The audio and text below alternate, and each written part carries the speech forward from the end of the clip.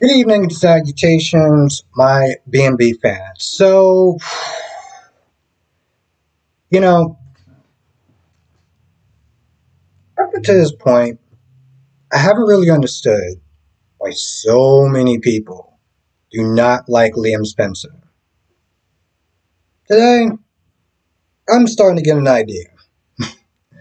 I mean, is this guy just ever happy at this point? Is he just like all he's been doing since Thomas has gotten back working on Hope for the Future is whining and complaining?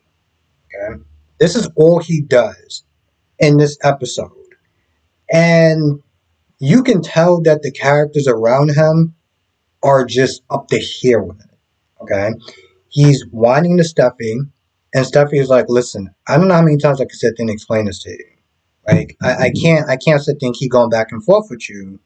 Mentally, it's just exhausting at this point.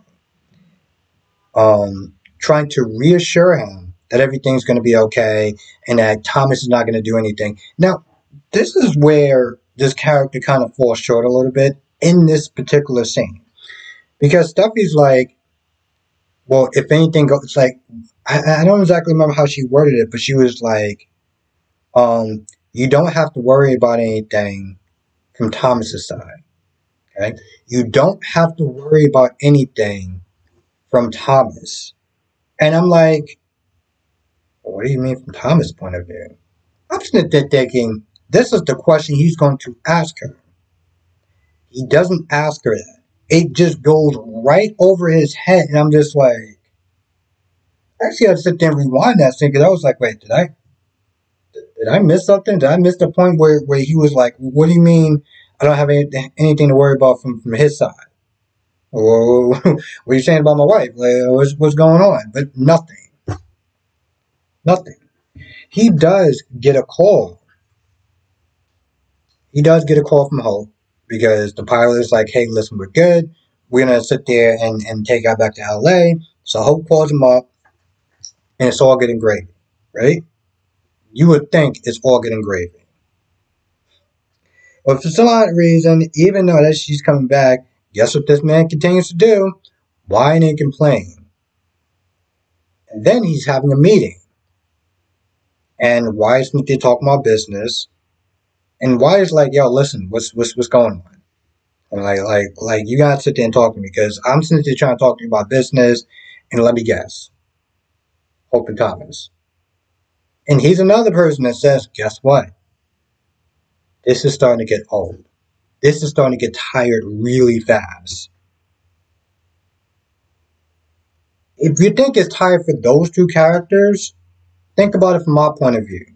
We have been sitting there watching this guy whine and complain. I feel like at this point, I'm whining and complaining about this guy. But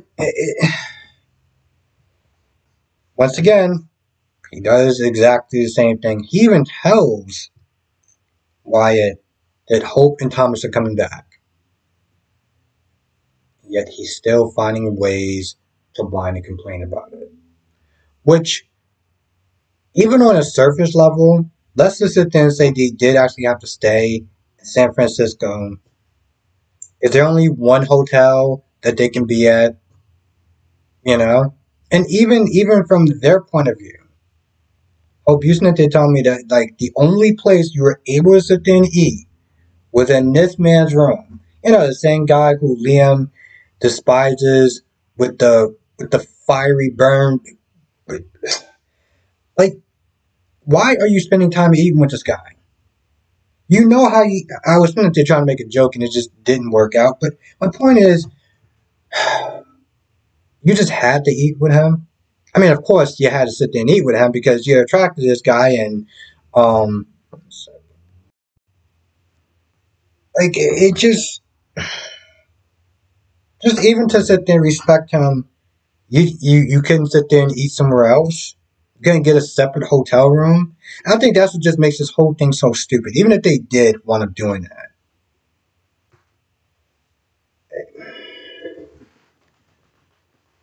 he got so worried that they were going to sit there and share a hotel. I'm like, why would they share a hotel for? There's only one hotel that's in a whole facility. That just makes sense to who. So eventually they go on a plane. And, she has something wrong with her neck, like a stiff neck or something.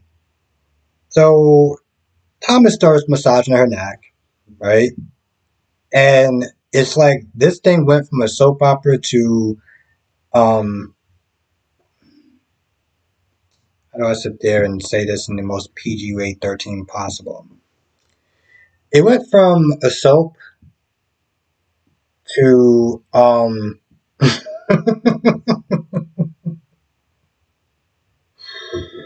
uh I can't.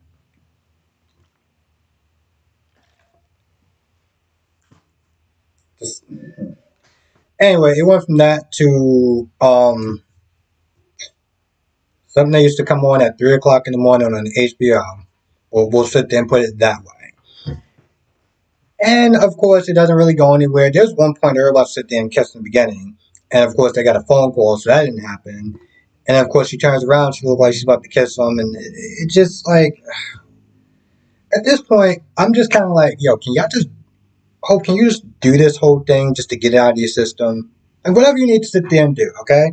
Just do it to get out of your system, because clearly, like yoga or working out or whatever else, I mean, how many times you sit there and bang Liam, you're not going to get it out of your system, especially when you sit there doing that and you're thinking about Thomas. You're not going to be able to sit there and get it out. So just do it, get it out the way, and you'll feel better before you start to feel a lot worse. Um, of course, Finn is there to, um, I don't know, Stephanie needs to sit there and make out with somebody. So after that, they talk about, of course, Liam and Thomas and a Hope situation. And towards the end, Steffi's like, listen, I'm not worried about Thomas. Okay? I'm worried about Hope. And you can tell Finn is like, I'm sorry, what? You worried about her? You're not worried about um your very stable brother?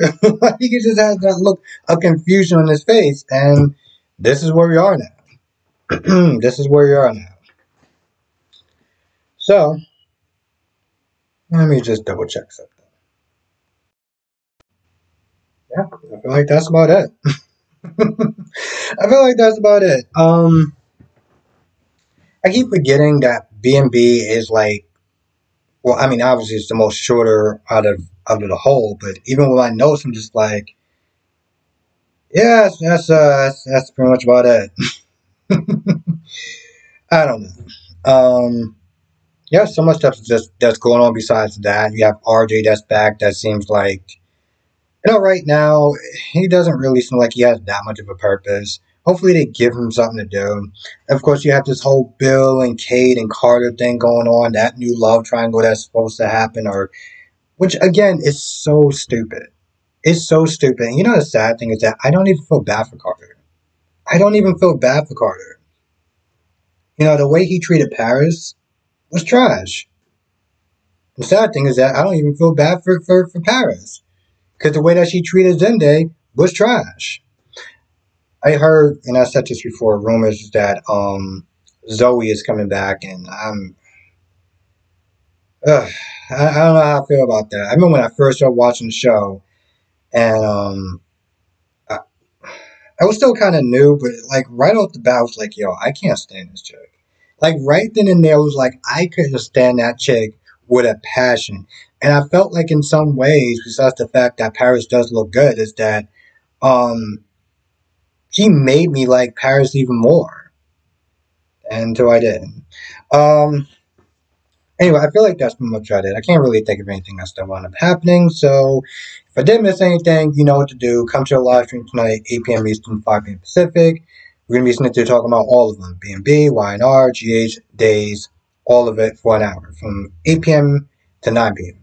8 p.m. Eastern, 5 p.m. Pacific. So just whatever time frame that you are in, it'll be going on for an hour. We're going to have a lot of fun doing it. So definitely come through.